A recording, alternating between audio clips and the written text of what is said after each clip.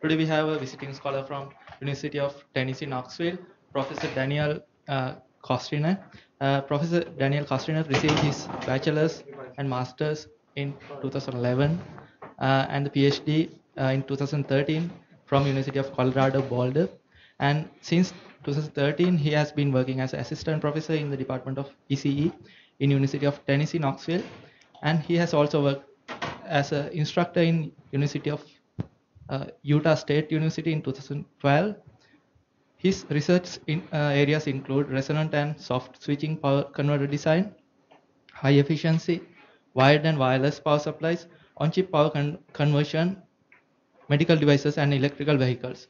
Dr. Costinett is also the co-director of education and diversity for the NSF and DOE funded research center in ultra-wide area resilient electrical energy transmission network. He also holds a joint faculty position with Power Electronics and Machines Lab at Oak Ridge National Lab. He serves as the associate editor of the IEEE Journal of Emerging and Selected Topics in Power Electronics and IEEE Transaction of Power Electronics. Please welcome Dr. Costinett. Thank you. All right, thanks everybody for attending. I'm excited to be here to talk to you a little bit about some of the ongoing research projects we have at the University of Tennessee. Is that going to work? Probably should have checked that beforehand. Make sure, yeah. Okay. So before I jump in, just a little bit about where I come from. The University of Tennessee Electrical Engineering and Computer Science Department. We are a significantly smaller department compared to you guys here at UIUC. We've got 47 faculty and about 250 total grad students. A couple of things that I'll highlight as they relate to power electronics in my research are Current, which is an NSF and DOE-sponsored engineering research center in its 7th year now that focuses on power electronics and power systems for the transmission network, and enabling future technologies for a more robust grid with high penetration of renewable energy.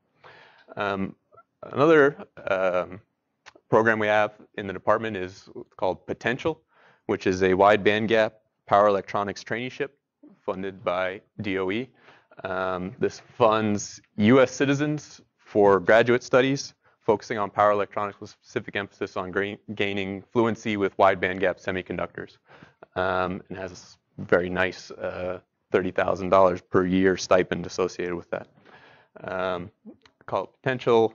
Website here is also, I'll mention a little bit later, where we list a lot of the research projects that we do in power electronics if you want any more information on those. And then Oak Ridge National Laboratory is located Oak Ridge, which is right next to Knoxville, where we work very closely with the Advanced Power Electronics and Electric Machines group. I'm actually have a joint appointment there and spend 1 day a week out at Oak Ridge National Lab. So that's not how you spell current or potential. We kind of have a theme going here. We're working on a way to misspell power, but that's future research at the moment.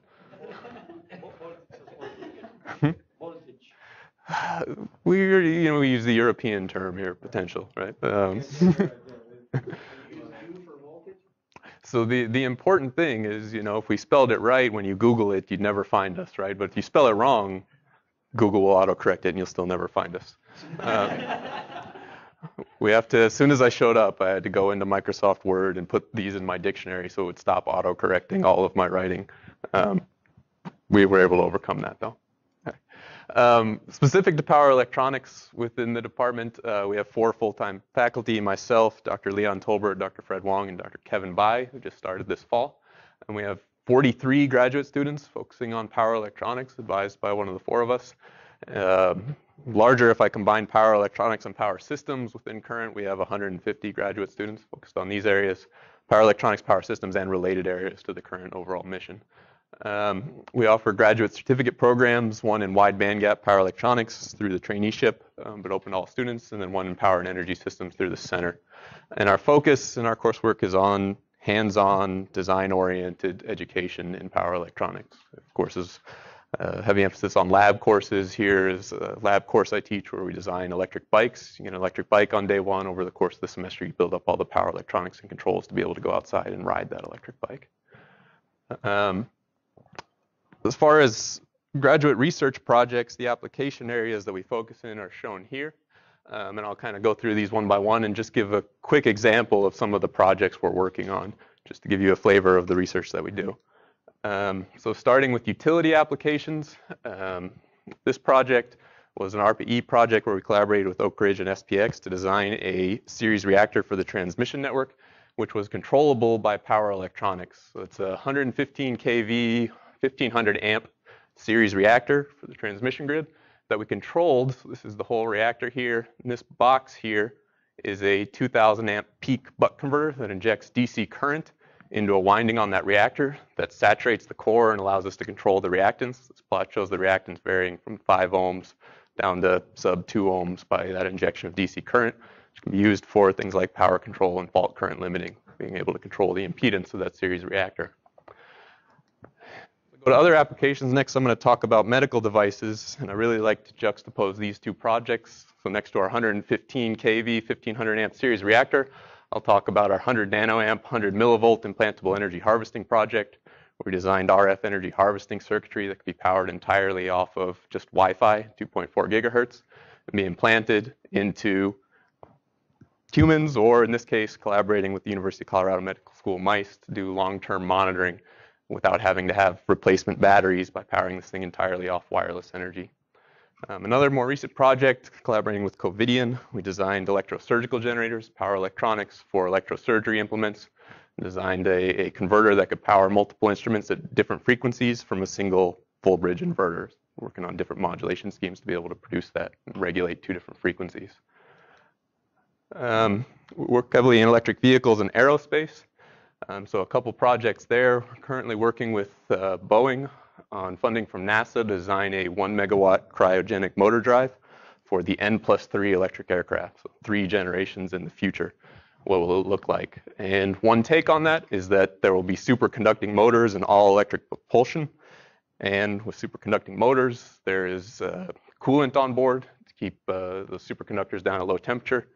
And their take was, well, if we have that coolant, can we design the power electronics to use it? So we're looking at designing a 1 megawatt converter down at minus 200 degrees C, 70 degrees Kelvin, and having to figure out how to characterize, how to design for those low temperatures. Then electric vehicles, we have projects working with Oak Ridge National Lab, well known for their work in power electronics for electric vehicles.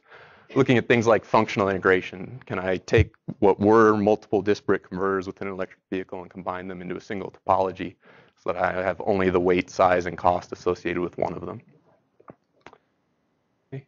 Then power supplies. We've done a few different designs of complete power conversion systems from AC all the way to 1.2, 1.8 volts for data centers. And this just shows 2 of those complete conversion systems, AC to DC, DC to DC, and then the final point of load converter on a design that we completed a while ago. And then this one here was sponsored by Intel and the Semiconductor Research Corporation. 2 different takes. One had a 400 volt DC distribution. One had a 48 volt intermediate bus. But in both cases, we designed kind of the end-to-end power conversion system and achieved very high efficiency, reducing the number of conversion stages. Work in renewable energy. What I'm showing here was originally a project for the Google Little Box Challenge, which we'll talk about a little bit more later, designing a very high-density solar inverter. And then we've continued that work looking at designing power electronics for solar panels that minimize total lifetime costs. How can we design them to last as long as possible, have low initial costs, but also maximize the amount of energy you're getting out of the solar panels, minimize the time to payback of installing a photovoltaic system. Smart home and microgrid projects. One of the things that's one of the main power electronics applications within Current, our research center, is this hardware testbed, or called Hardware Universal Grid Emulator, which is a platform for emulation of power systems based on real power electronics. So rather than simulating a multi-bus power system, what we do is we build an emulator out of hardware. So we have multiple of these cabinets, which have within them 4 3-phase motor drives. And we control those motor drives to behave as though they are a wind turbine, a gas power plant, some battery energy storage, or different types of loads. And then by circulating power between these different racks, we can have an emulation of a multi-bus three-phase system. We also have a 4-bus, ring bus DC distribution that we can emulate with this. That is then all controllable through our visualization and control room, which is 16 flat screen TVs set up to emulate what you'd see in a real control room. So it can all be controlled remotely. So we can run power system studies on that overall system. Okay. In consumer electronics, we have a number of projects related to wireless power transfer for laptops, cell phones, and other mobile electronics, specifically looking at multi-receiver wireless power transfer. So can I design a system where I have a transmitter coil inside my desk, and then anything I throw on that desk immediately starts charging, whether I have laptop, cell phone, tablet, mouse, keyboard, all those things simultaneously or individually. Okay. We've also worked on traditional wired chargers, working together with Texas Instruments, design of monolithically integrated converters for very high current, fast charging of batteries and mobile electronics. Are there any, health issues that should be concerned for having that coil? This is kind of a bit of an ongoing topic for debate. Recently, I guess last summer, there were some initial studies looking at 6.78 megahertz specifically and showing that it does have some biointeractive effects. It's a very initial study just looking at cell cultures put in a relatively large magnetic field for an extended amount of time, but showing that there is a difference from a control sample. We can design things so that they're well below, what are typically deemed by IEEE safety standards for magnetic fields. But still, even at those levels, there's a question of whether or not this has long-term effects. And then the last piece that I'll talk about are core technologies, which are things that are kind of broadly applicable across many facets, many applications in power electronics, generally part of the converter design process. So some things that we're looking at, we've done a fair amount of work in intelligent gate drives and intelligent power modules, designing gate drivers that are able to switch devices faster with lower EMI, more ruggedness, as well as power module design, looking at the electrical parasitics and thermal behavior of power modules, incorporating mostly wide bandgap semiconductors, wide bandgap transistors. And as well, we've been looking at applications of 3D printing into power electronics. So this bottom right shows a 3D printed inductor where we 3D printed a resin material and then electroplated it to make it conductive. Can we leverage that capability to get arbitrary designed conductive materials? Okay, so that's kind of my quick overview of some of the different research topics. More details on a lot of these projects, like I said, are available on the potential website if you're interested, or I'll be happy to answer questions afterwards. What I'm going to do is I'm going to dive in to my topic for the day. And what I'm going to talk about is kind of from a broad perspective, how we go about analyzing power electronics, where that came from, and then how that relates to how we go about designing these systems to achieve particular performance. And then what I'll propose in the end is that we can look back to some historical developments and make better use of discrete time modeling in kind of the design of these systems. Okay? So all the projects you presented, are all those yours, or that's just an overview of the whole center activities? Or? All of those I'm either PI or co-PI on. Okay. Most of them PIs, some of them I'm co-PI on. Yeah. Okay. So I'm going to begin by talking about analysis of power electronics, and I'll start at a pretty high level here. So when we analyze a power electronic circuit, what is unique about that compared to any other circuit analysis? The answer is that power electronics are fundamentally switched systems, right? So if I look at something like a simple buck converter here, look at the waveforms of that, it has kind of discrete sections where when I have my MOSFET on, I get some behavior out of the states of the system, voltage at the output, inductor current. And when I turn the MOSFET off and the diode turns on, I get some different behavior. Okay? So what makes that difficult is, well, these circuits have inherent nonlinearities and inherent complicating factors for their analysis. So what kinds of things? Well, first, the fact that I'm switching is going to introduce a time dependence, which is not necessarily a nonlinearity. It depends on the topology, how that propagates through the system. But fundamentally, if my control input is the source of the time dependence, that can lead to nonlinearity in the system. Okay. Next, I certainly have large signal nonlinearity in my semiconductor devices. These are fundamentally nonlinear devices. We have small signal models for them in different regions, but they're going to be jumping between different regions, such as forward bias or reverse bias in a diode, active, cutoff, and triode in a MOSFET. Okay. And then I have parasitics that are not necessarily nonlinear, but they're going to exacerbate those large signal nonlinearities in my switching devices. When I start putting in these additional passive elements and try to send these large switching transitions through them, they're going to result in kind of complex behaviors, complex switching waveforms. And then finally, some of my passive elements themselves are fundamentally nonlinear, things like the voltage-dependent drain-to-source capacitance of a MOSFET or saturation characteristics of my inductor. Okay. So the question is, in power electronics, how do we go about dealing with all of this complex stuff and figuring out the behavior of one of these switch mode power supplies? And so to answer that, I'm going to look from first a historical perspective. Okay, when were these techniques developed, and how did really the field of power electronics start? And I'm going to look at the developments from three people: Professor Robert Middlebrook, who was a professor at Caltech starting in 1955, and then a couple of his students, Professor Slobodan Chuk, who was one of Dr. Middlebrook's students and then became a Caltech professor, and then Dennis John Bacard was another of Middlebrook's students and seems to have disappeared after he got his PhD. If anybody can figure out what he did after that, please let me know.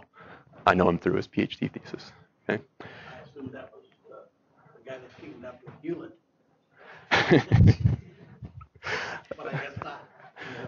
It may not be, but it's hard to Google him without getting a bunch of those hits. Okay, so before I start, I just want to give a disclaimer that I'm going to talk about these three people, but there are many other people both in power electronics and outside of power electronics and other fields who are developing similar techniques at the same time. The reason I talk about these three is because I'm biased. They're my advisor's advisor's advisor. Okay, just to be honest with you. Okay, so Professor Middlebrook had his PhD from Stanford in 1955. He was kind of known at Stanford as the first guy to get a PhD working with transistors. Those were developed around 1947 out of Bell Labs. And he went on to become a professor, and one of the things he's best known for is design-oriented analysis. And this was his take on how electrical engineering broadly should be taught. And the idea is that design is the inverse of analysis. So the only analysis worth doing is analysis that you can then work backwards in order to figure out how to design the system to achieve particular performance. Okay. So he had these two students, Professor Slobodan Chuk and Dr. Picard, who went about trying to model power electronics. And they came up with two different techniques, and they both got their PhDs in 1976, these two competing techniques. So Professor Chuk developed averaged modeling of power electronics, which says, as I'm switching between different subsystems, I can model the equivalent behavior of that switch system as an average of the two systems, when the switch is in this state, when the switch is in that state.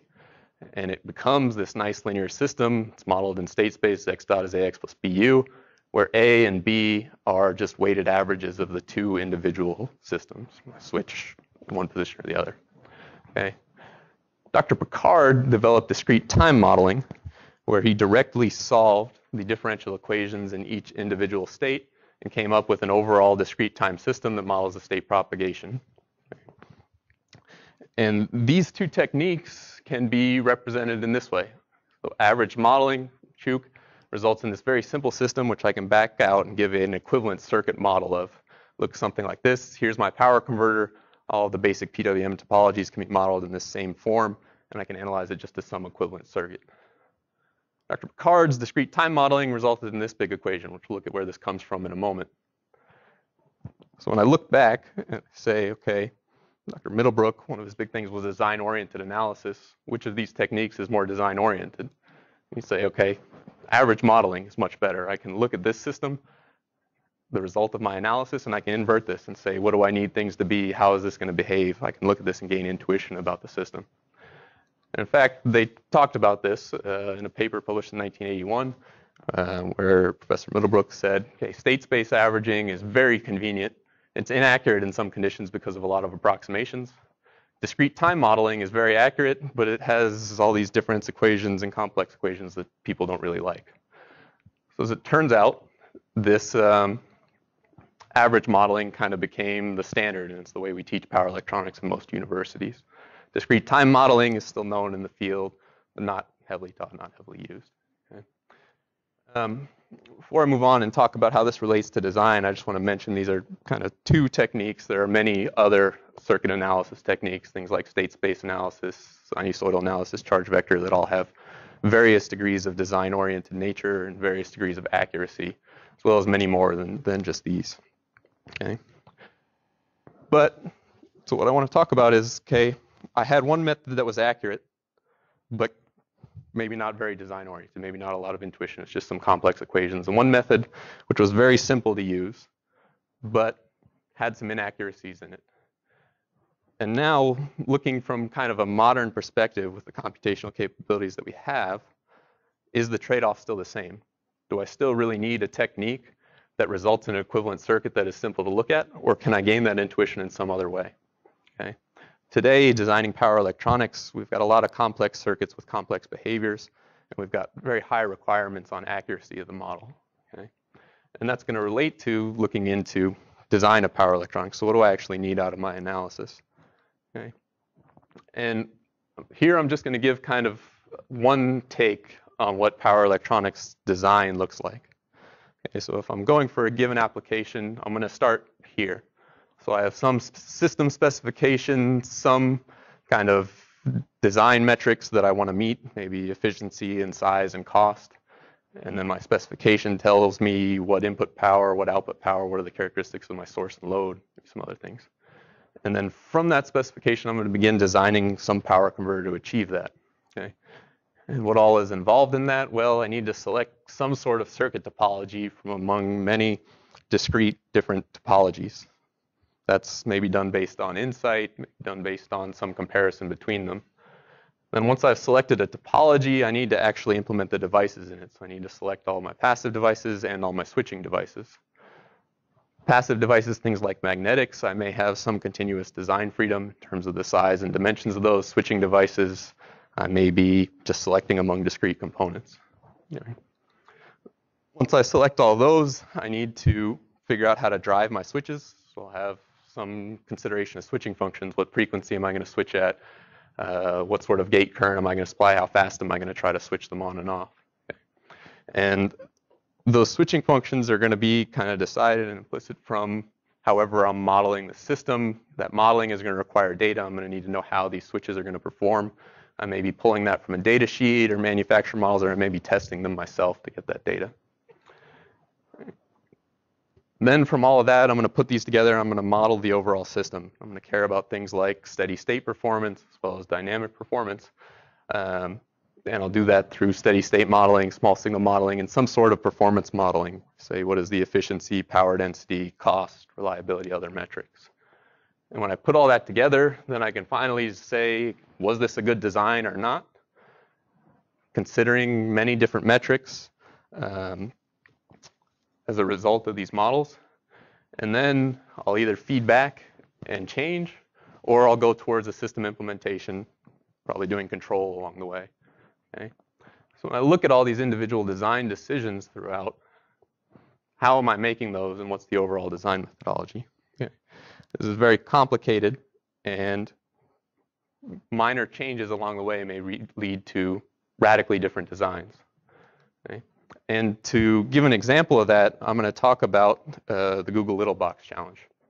And I think you guys are largely familiar with this, and actually looked on the website and saw you've had a couple seminar speakers from the Google Little Box Challenge, so I'm not going to get into a lot of detail. I think you guys have seen other people talk about it. But we had a team, we were finalists in this Little Box Challenge. As a reminder, this was a challenge to design the smallest possible 2 kVA single-phase inverter that looked for applications similar to solar. Wasn't necessarily specified solar. And there were a bunch of specifications that were common to everybody's design. You had to meet all those specifications and make it as small as possible. Okay? So this down here in the bottom left is our entry. We did not win the competition. We're finalists though. Okay. So this slide just shows some of the different entries into the competition. Some of the different finalists, there were 17 total finalists. Here's just 6 of them. And we have things like multi-phase inverters, things like multi-level inverters, things like DC side active power filters or series power filters, series DC to DC converters, more traditional designs. So given a common set of specifications and taking a bunch of teams, my own perhaps not included, composed of experts in the field who really know how to do this well, the result was very vastly different designs. So from the same teams that didn't know what they were doing either. Speaking from experience, we were there too. I thought the UIUC design was very interesting. So despite having the same starting point, experts in the field produced very vastly different designs, which tells you in the design of power electronics, there are many ways to reach a given set of specifications. There's not a single way to do this.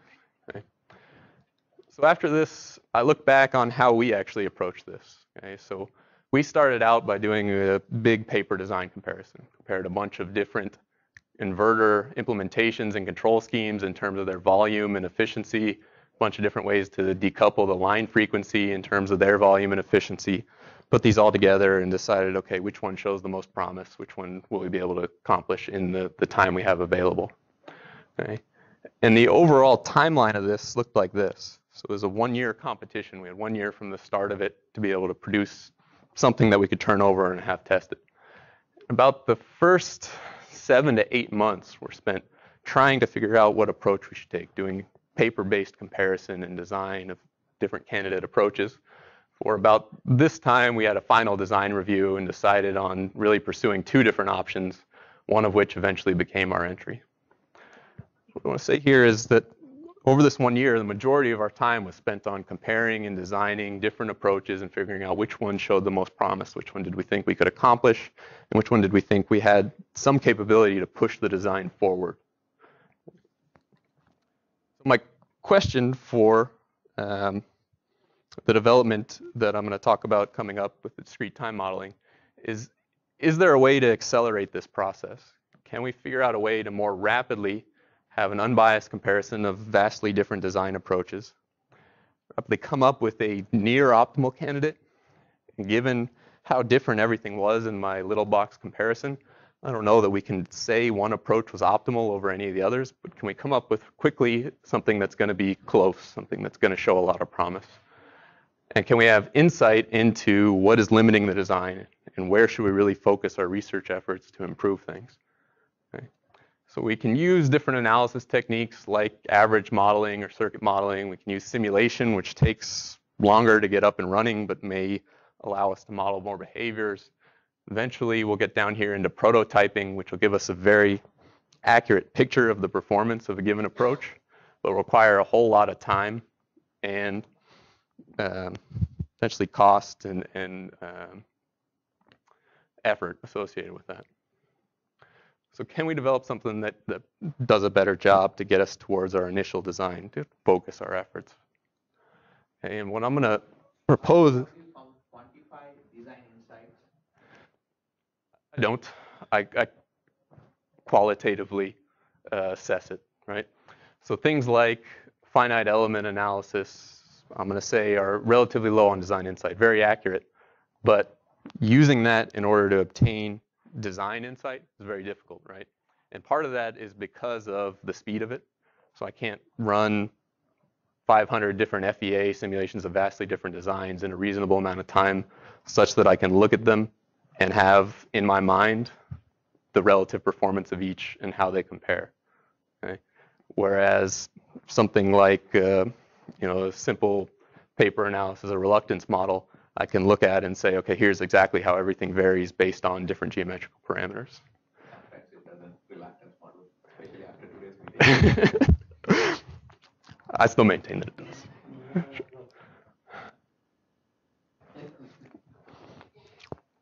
So I think that discrete time modeling can be used for this purpose. It can get us to an unbiased comparison of many topologies and accelerate the speed at which we can decide on a promising approach to a given design.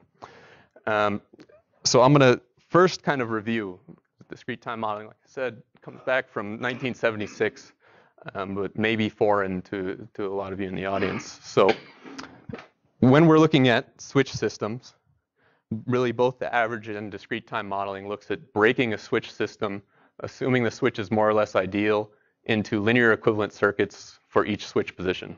And here, for a buck converter in CCM, we'd have 2 linear equivalents. More generally, we could have any number for any number of switches in a converter. Okay? And then the kind of approach to discrete time modeling is saying, if I make that assumption, then within every subinterval, I have a linear equivalent circuit with only if passives. And potentially, if I want to model some nonlinear behaviors, I can even break them up further using piecewise linear models into some n equivalent linear subcircuits. And if I have just a passive linear circuit, I can solve the behavior of that in closed form, no problem, right? So what's hard about modeling these? So the approach behind discrete time modeling builds on state space modeling to solve directly the behavior of the converter. So in a state space model, I'd write equations relating the derivatives of all of the states in my circuit to the voltages or currents applied to them. So for example, for this subcircuit of the buck converter, when the switch is in position 1, I can write an equation for L di dt and C dV dt related to the voltages and currents throughout the rest of the converter. I can take that pair of coupled differential equations and write them as a state space equation. X dot is AX plus BU, or I'll call this A1 and this B B1 for the A and B matrices when the switch is in position 1. Okay. When I go to the second subinterval, I'll have a different A and different B, but because it's still a linear equivalent circuit, I can still express them in this form. Okay. So I break it apart into these 2 positions, and I have my state space equation in switch position 1 and in switch position 2. And then what I'm going to do is directly solve that state space equation, okay, under some assumptions.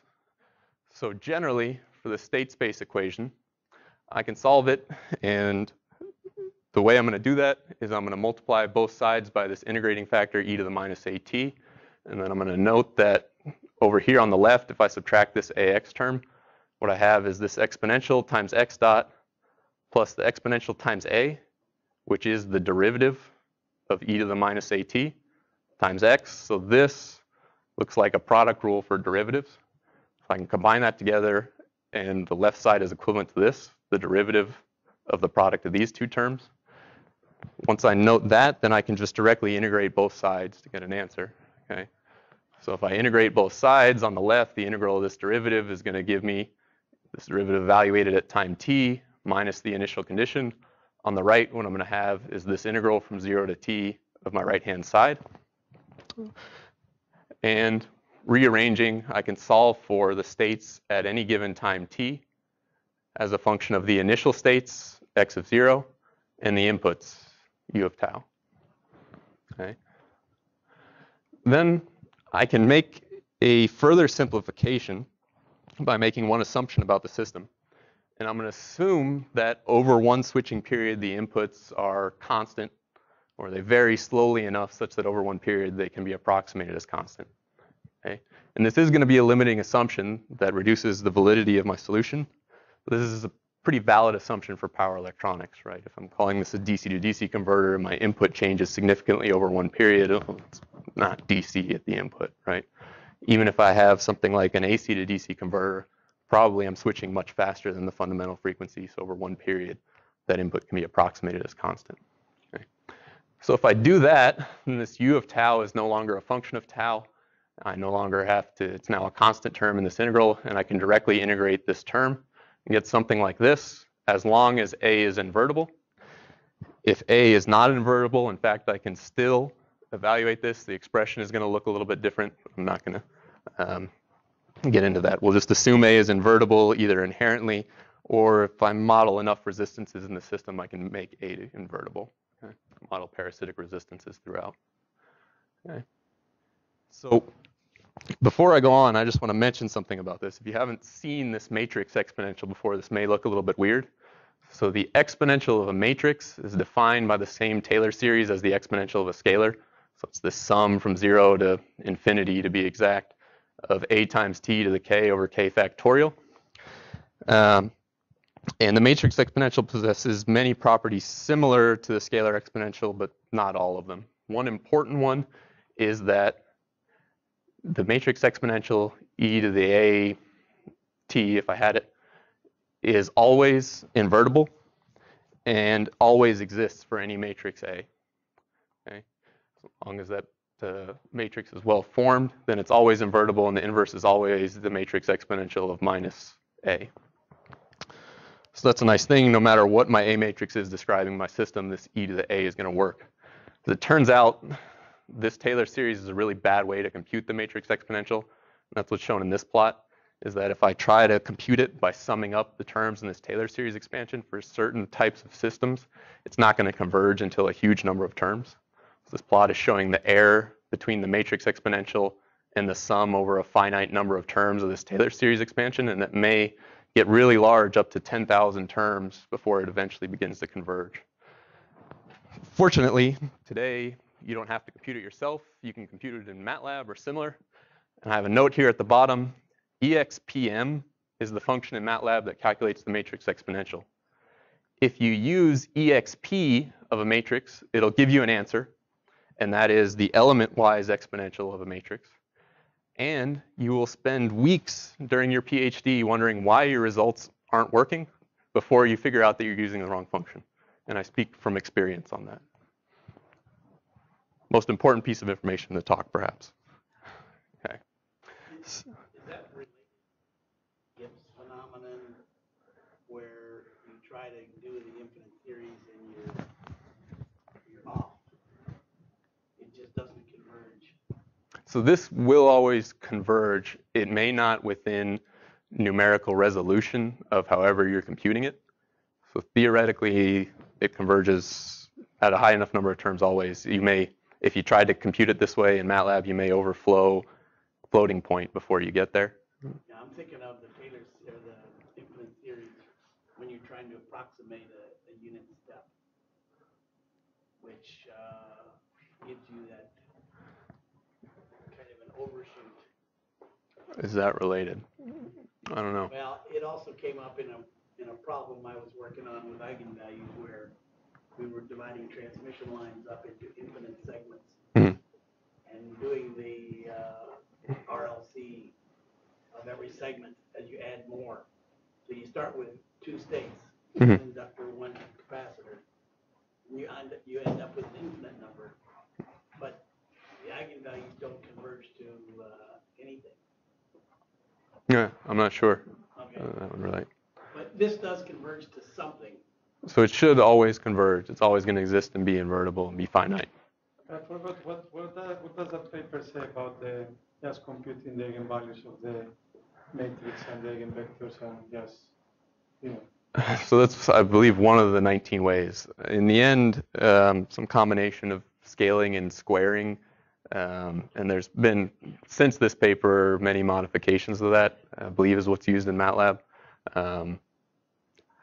Eigenvalues and eigenvectors. Right, yes, What is the eigendecomposition of the matrix A, and then the exponential is going to be, you know, a sandwich of the exponentials of the eigenvalues and all that stuff. Right. So if you Q can, dq transpose. yeah. Your result would be q times e to the dt, which is just the diagonal, Right. times q times. So the problem is, so this exists even if A is not invertible, Yeah. right? So a case that covers even non-invertible A. So you take the Jordan form. You can still, it's not the eigendecomposition. Right. Yeah, that form, but As long as you can. those.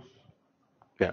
Is there any reason why the error shoots up and then goes down? Right. So it has to do with generally, you know, as in any infinite summation, how fast this increases versus how fast this increases. And for large enough terms, this will increase faster, right?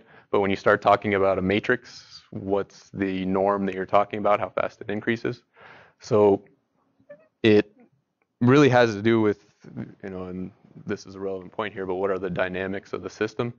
Are they, okay, if you have a system that's slowly varying, then e to the at approximated as linear is going to be sufficient.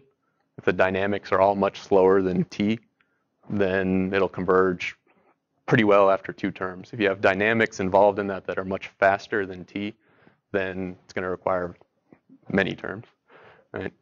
So that is. This is going to describe the dynamics of sort of the time averaged way of looking at this. So no averaging involved. So this is describing exactly the full dynamics of the circuit, right? So this is x of t. In this case, I have the approximation, but here, this is x of The t. exact one. So what I'm trying to ask is for the switch part, Mhm. right? So you can describe the average version also in the slide, or if you wanted to do the switch one, you can also analyze it in the slide. So the average version is going to turn out, makes a couple of approximations. The first of which is that every one of these matrix exponentials can be approximated by the Taylor series, just a first order. So I plus AT. If you make that and then make some assumptions about the speed of the dynamics, you reduce to the average model. And I actually didn't include that here, but you can show that this discrete time model becomes the average model under 2 additional assumptions or simplifications. Okay, so applying this now, taking this equation we have, which gives you the states at time t from the states at time 0 with the A and B matrices describing your system, I can use this to describe now my switch systems that exist in power electronics. So I'm going to have this same equation applied in switch position 1 and applied in switch position 2, and combining them, I'm going to be able to describe the net behavior over an entire period. And so that's going to look like this. So over the first subinterval, I have x dot is a1x plus b1u. And plugging those into my equation, oh, there it is, I can say the states at the end of switch position 1 are equal to x naught, a1, and b1 plugged in to the equation we just derived. Okay? Then I can apply it again in switch position 2 using a2 and b2, with my initial condition being the states at this switching time to get the states at the end of the period. And that'll look like this. My initial condition is the states in blue. And I'm using a2 and b2 to propagate to the end of the period. And then I'm just going to combine these 2 equations, plug in x of dts here, and what I'll get is this equation, which looks like a product of matrix exponentials times the states at the beginning of the period, plus some sum of these terms that resulted from that integral that we evaluated times matrix exponentials times the inputs. And this gives me the relationship between the states of the start of my period and the states at the end of the period, in closed form with only one approximation, which is that the inputs are slowly varying. Here, I mean, this works well. I mean, you can write equations and push it all through and all that. If you know the time of when the switching is going to happen, but when you throw in the control and you close the loop, you don't know that beforehand. So how do you address that here? So a couple things there. So first is you do need to know the exact time of each switching subinterval, right? So as far as control is concerned, how do you take this large signal formulation, which is still fundamentally nonlinear? It looks like a linear system, which let me just cover this here. So if I plug that all in and generalize for any number of switching periods, this is what that equation looks like, a product of matrix exponentials times the sum of this, which looks like a discrete time system of this form, which is fundamentally linear. The problem is my control is in these TIs, how long I stay in each switching subinterval, which is kind of absorbed inside of these equivalent phi and psi matrices. So if I'm going to exert control on it, I can find that controlled output transfer function in a couple different ways. One is small signal modeling, which I won't talk any further about because that's been covered in the literature, where I can do a small perturbation on top of this waveform and then propagate it through to the end of the period to get a small signal model where I have a coefficient on d hat. If I want to, so there's 2 cases where this matters, right? One is that it's still fundamentally nonlinear, so my control model may need to be small signal, or I can do things like sliding mode control, something else. If I want to design a linear digital controller, I would go with the small signal model. The other case that's going to come up, I may not have time to get there, but at the end, sometimes you don't know these times, specifically because there are non-controlled switching actions, things like a diode shutting off. Then you don't have a specific control action that's dictating the time that that diode is on. Then, even if you have like a switching boundaries, how do you know a priori when the trajectory is going to hit the boundary? so it depends if you have, well, so first is the focus here. I'm going to talk about designing with this, which is going to stick in the large signal domain of steady state analysis rather than control. Okay, that is a problem that we're actually looking at, though. Okay, so if I want to do something like this, less so with the control slant, but more so at the non-controlled switching actions, which is kind of a similar problem. How do you solve this? One of the, as far as design is concerned, interesting things about this is I can compute this so rapidly that I can iterate and find those boundaries just numerically. Okay. I'll talk about more in a moment. Okay, so like I said, this can be used to find some small signal model. I'm not going to focus on that. What I'm going to do is I'm going to look back at this expression, which is still at the moment a large signal expression, assuming I know these times, and say, how can this tell me the steady state solution of the converter? Okay, well, steady state solution of a converter is defined as states at the end of the period are the same as the states at the beginning of the period. Then it's reached periodic steady state, right? So the next period will be the same as this period was. So if x of ts is equal to x naught, I'll call that just some capital XXS, which is the steady state states at the beginning of a period. Then I can plug that in. X of ts and x of naught are both XSS, and then solve this whole thing for the steady state states at the beginning of the period of the switching converter. Okay. So this thing is now kind of a big nasty equation, but with only the assumption of slowly varying inputs. This is the steady state solution to any switching converter, which can be described as a sequence of linear equivalent circuits, which is, to varying degrees of accuracy, any switching converter we might look at. Okay. You need one additional assumption that you're in the same mode. This is switched linear system, basically, that's what you're looking at, right? Mm-hmm. So it has to be in the same mode, that is A1 or A2, which one was operational at 0 and TS, they also need to come up. It will be the same. So if it's in periodic steady state, Yes. then at the end you would go back to the first system. Is that? Yes, so you have to be, if you were in mode 1, then at TS you also need to be in mode 1. You cannot be in mode 2 and at the same state. That does not work. It's still then not a periodic state. Right, but it's assuming that your switching is periodic. So if you go over one entire period, you're going to go back to wherever you started to be in periodic steady state. Right. I mean, you only have That's nodes here anyway, right? Yeah. Yeah. And I'll look at ones with 6 more modes. But we're really focused on, like I said, steady state analysis. So we can make these kinds of assumptions and say when it's at this operating point in steady state, this is going to be the behavior of it. And this will solve the waveforms throughout the converter. Okay. So it's going to be valid as long as my assumption on U being constant is okay, as long as all of my times are known, which we've been discussing, and as long as I can describe every subinterval as an equivalent linear circuit, which like I said may require me to go to piecewise linear models and expand the number of modes if needed. Okay. Requires no dedicated analysis other than finding AI and BI of the circuit, which is equivalent to just saying, give me a description of the switching circuit. What is the topology? What is the connections in the circuit? Okay. The problem is, as it relates to the discussion I've been motivating with this is decisively not a design-oriented equation, right? It's very complicated. I can't look at this and understand any behaviors of the system just by staring at this equation. Okay, I'm going to hop over this based on time. This is just an example of circuit that we modeled in discrete time, and it was very accurate. I have a second example that I'm going to hop to. Okay. So here, I'm going to use this method to analyze a hybrid Dixon switch capacitor converter, which is a switch capacitor topology based on the Dixon that has an inductor at the output, which can be used to reduce a little bit of the losses. And my design here is for a 48 to 5 volt converter from 0 to 100 amps output. This has 13 states and 3 switching subintervals, 3 different equivalent switch models. Okay. So when I use this equation to analyze it, I'm going to plug everything in. I'm going to write my A and B matrices for these 3 subintervals. They're both going to be have all 13 states. And what it's going to solve eventually is just this point here. Okay.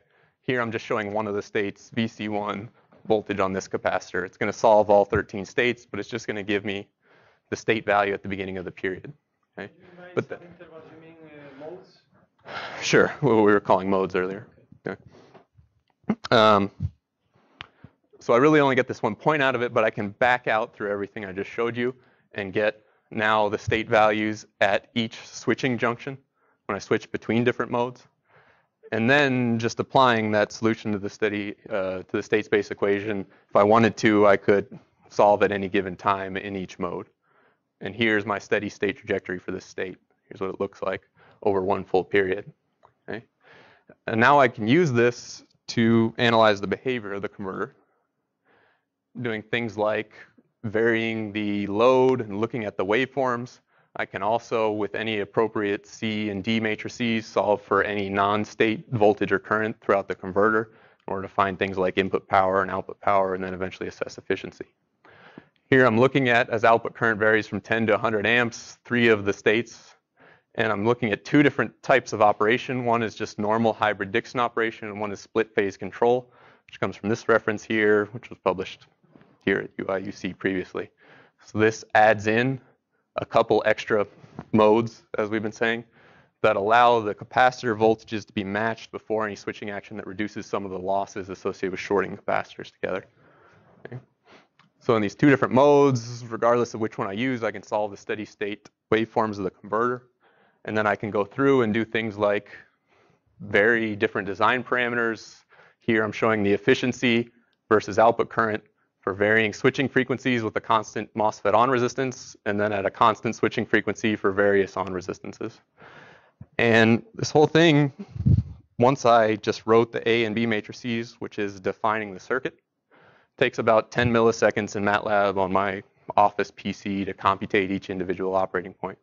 So I can go through in a couple of seconds and produce both of these plots and then begin looking at the net behaviors. Okay.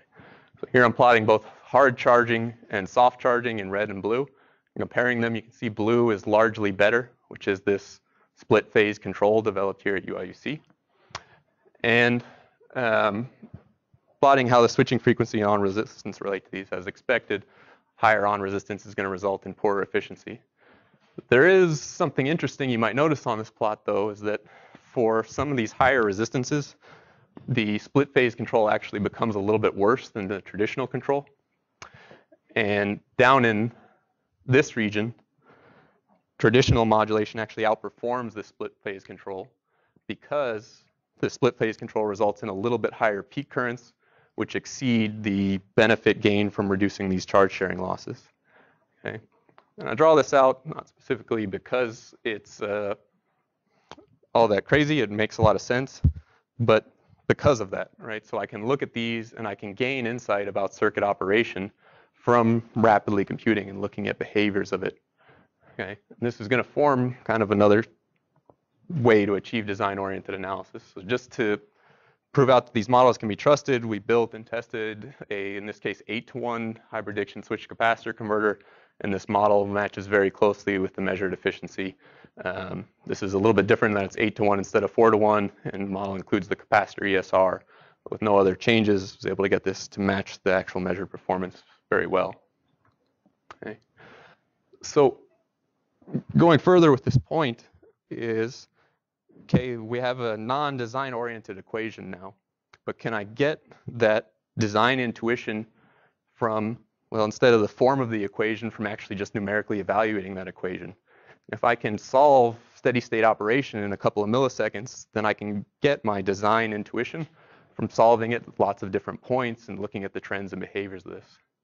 Okay, so one way that I'm going to show here is, here I'm plotting the change in power loss versus the change in a given parameter in units of watts per percent change in that parameter.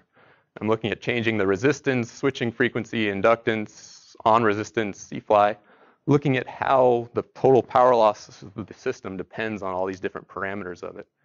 And I can get, for different output currents, what is the dependence of the power loss on each of these and how much will a small change in these parameters affect the total power loss. So there's a lot here. I'm just going to look at a couple of the conclusions you can draw from this. Okay, switching frequency, I would like to decrease at low currents because of the switching losses of my transistors. As I go up to very high currents, I'd like to increase the switching frequency because of the charge sharing losses of the capacitors. And this is mirrored by my trends in C-fly. Okay.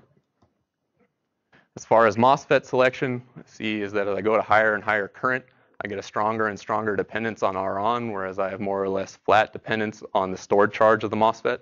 So anywhere above about 30 amps, I'd rather have smaller R-on than worry about the stored charge. So I'd like to put more devices in parallel.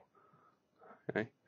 And then as far as the inductor, I've got almost no dependence on the inductance above about 10 amps. There's a little bit of a blip down here in the screen line, but I've got very strong dependence on the resistance of the inductor. So I'd really like to find a lower resistance inductor, even if that forces me to go to smaller L.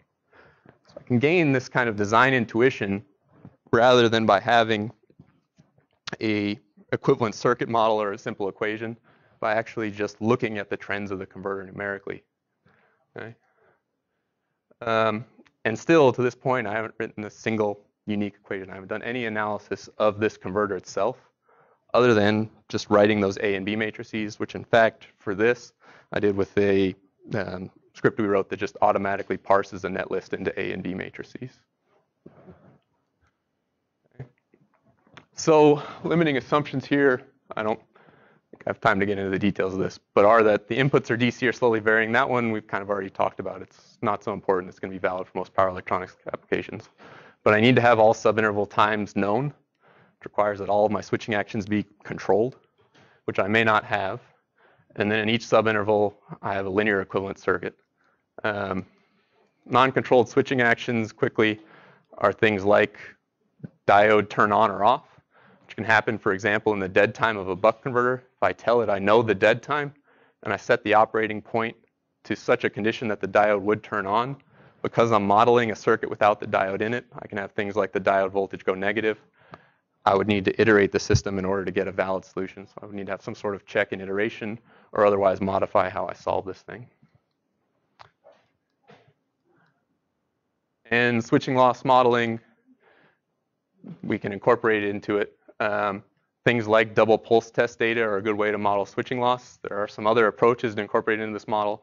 Double pulse data testing would be reliant on the availability of such data, which a lot of universities do. A lot of universities are digitizing data sheets and running their own double pulse tests. As part of this work, what we're proposing to develop is an online data repository where any sort of the design data that you're using in your power electronics you can upload, and as well have access to any of the data that we're using at the University of Tennessee or in any other partners. That's something that we're going to have roll out in the next couple of years. Okay. So overall, my paradigm here is using this discrete time framework together with data, this is it, then using design optimization to design these converters in a way that's uniform, quick, accurate, and can be adaptable to various levels of design data. Okay. So thank you all. I appreciate your attention. And we'll all run out of here real quick.